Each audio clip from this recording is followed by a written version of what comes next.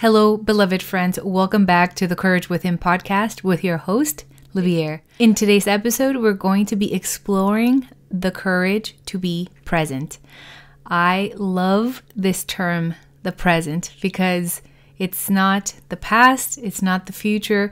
It is a gift because it is all that we have right now. The Bible has so many different verses that encourage our hearts, our minds, our soul to be in the present moment.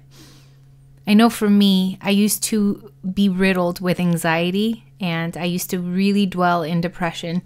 And I toggled between being really anxious or being really depressed, being really anxious, being really depressed. And what the Lord has taught me is that if we live in the present moment, if we pray for our needs to be met in this present moment, God will never forsake that request. He is a gracious Father who gives good gifts to his children because he is a perfect Father, and maybe we're not getting everything we want, but we do get what we need. I want to read to you a scripture that I love. I'm going to read to you out of Matthew 6, verse 34. It says, "Therefore, do not be anxious about tomorrow, for tomorrow will be anxious for itself. Sufficient for the day is its own trouble."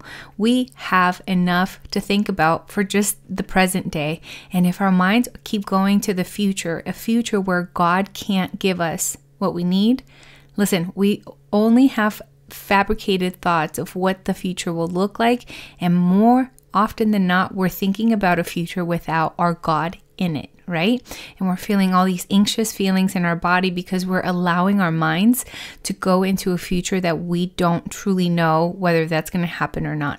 I'm not saying that we shouldn't be diligent to plan for our future. I believe that there is so much goodness when it comes to being a planner, thinking ahead, being proactive, and thinking about your future and sort of preparing for it in the best way you can possibly prepare. But I'm thinking about those ruminating thoughts about, oh my gosh, like tomorrow I have this test, I'm going to fail because I didn't prepare. This person's going to do this if I don't do that. Tomorrow when I have to go here, this is what's going to happen. And then we give way to these thoughts that are just a constant loop of anxiety, or we're looking behind us and looking to the past and feeling those wounds, those deep wounds of things that have happened in our past, and we're not allowing the Lord to heal us from that, but we're staying in those things as a victim. And I want you to think of this. The Lord died so that you would have life and have life abundant. And that means that in this time on this earth, we will never have a perfect life. We live in a broken world. We live in a place where there is trouble. There's uncertainty. There's all kinds of things that your mind can go to, either by way of anxiety or looking back and being depressed over your past, right? Both of those are catalysts to just feeling sick, feeling off, feeling not good. But if you allow God to keep your mind in today, in the present moment, even just not just today, but in this second, right this minute, where are you? Right this minute, how blessed are you? Right this minute, how many things can you say that you are grateful for? I bet you have a long list of things that you can say. My needs have been met today. I am breathing and able to watch a video, right? I'm able to listen to a podcast because God has given me life. I'm not saying that you should dismiss your old wounds or your past. I'm saying that if you give your past to the Lord, if you heal with God, there is an episode called The Courage to Heal. And that is one of my favorite episodes that I've ever filmed. And I talk about everything that happened to me as a child. I've had a very traumatic past. And out of a lot of people have had a lot of trauma to overcome. I was dwelling in my past because I kept feeling ashamed of my past. I was so depressed over the things that I had done and had been done to me.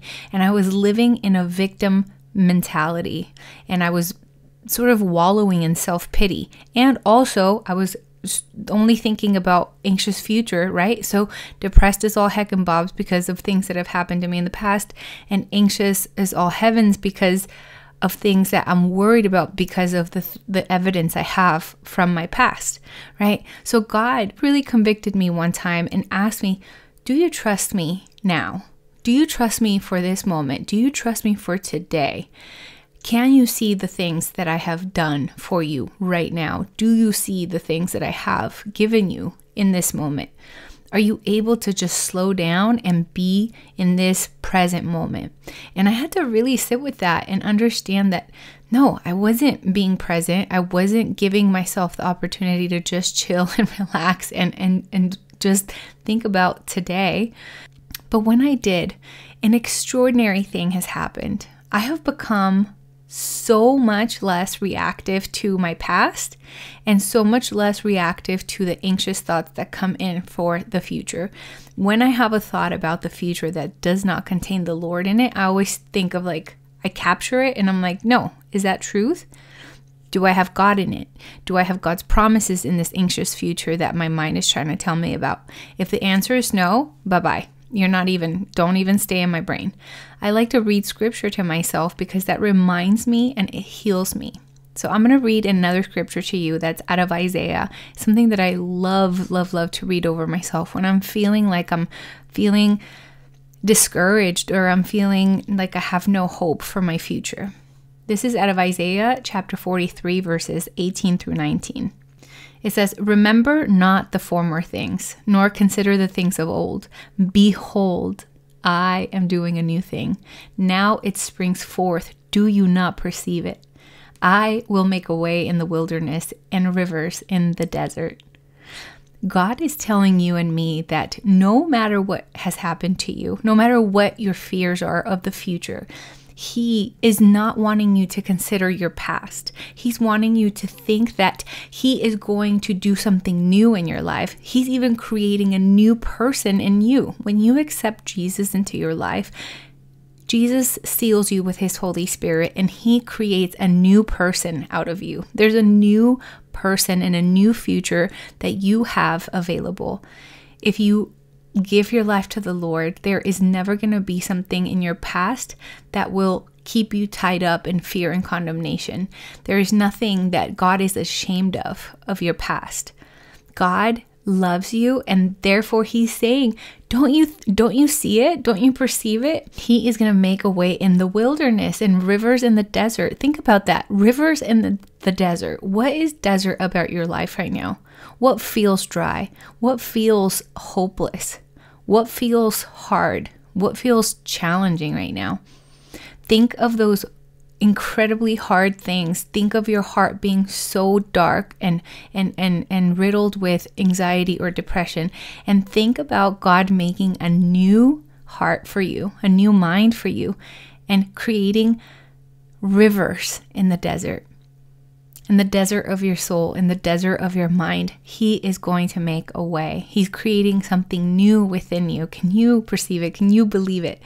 Is that to me, that makes my heart so excited, because there's been so much time that I have spent dwelling in the past and being anxious about my future. And I have been hijacked in my brain by the enemy to only stay in those two realms and forget about the present moment that God has given me. No matter what you have been through, no matter what I have been through, we are here right now. You are listening to this. I am delivering this as a message from God, right? We are alive, and there's a reason why.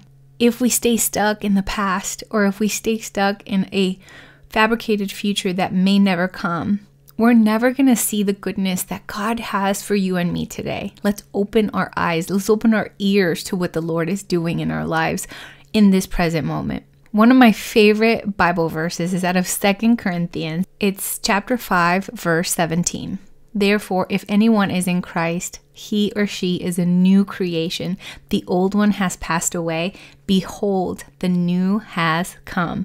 Behold, you are new. If you accept Jesus into your life, nothing about you or your old self will come into the mix. There's a journey, right? It's not like it just happens instantaneously, but there are a few changes that I noticed right away when I accepted Christ. I felt so much peace. I felt more peace than I have ever felt in my entire life. God calls us to Him. That's His gracious Spirit to call us to Himself. And He does that through different means, right? And I believe that if you come to know the Lord, if you come to Christ, you become a new person. And how exciting is that, right? I know for me, I have made so many mistakes in my past. I have so much that I carry as far as trauma and things that I'm not happy about of my past. And to think that God sees me as a new person, oh, that makes me so happy. The last verse that I'll share with you is out of Jeremiah 29:11. For I know the plans I have for you, declares the Lord. Plans to prosper you and not to harm you, to give you a future and a hope. Can you believe that? God is going to give you and I a future and a hope. And He's giving us this assurance that there is nothing that we can go through without Him. That He's giving us a future where He is standing in victory. A future where He is standing in victory with you by His right hand. Don't lose sight of your present moment. Don't lose sight of what God is doing in your life today. I'm going to pray for us. Dear Heavenly Father, I just thank you so much for my beloved friends. I thank you, Lord, that you are ever present, that you are present and that you are perfect, and that we don't have to be perfect, Lord. I pray, God, that you would help us to be present, to completely bow down and surrender to your will, to learn how to live day by day without dwelling our thoughts in the past or the future where you have not given us your peace, your covenant peace that comes from knowing you. And Lord, you have plans to prosper us, and help us to really believe that. Help us to believe that you have good things for us up ahead. Even if it doesn't look like it's a good plan, Lord, you have a good plan. You are creating something new in us, and gosh, I feel it. I could feel it springing forth. Thank you that in the desert of our hearts and souls, you have made a way. You have created rivers in the desert places. I pray for healing for the old wounds that mark our soul and our hearts and our minds. I pray, God, for healing of anything that has happened to us in the past. I pray for my friend that you would help them to see themselves as you see them, and help them to be in this present moment of their lives, God, so that they can enjoy your perfect peace, that it would guard their hearts and minds in Christ Jesus. In the name of Christ, I pray. Amen. Thank you so much for tuning in this week. I really love you, and I hope that you share this video with someone who needs to learn how to be in the present moment. And I will see you next week, God willing. Bye-bye. This has been a Libier podcast, a production of Libier.com. Some of the products and services mentioned are paid promotions.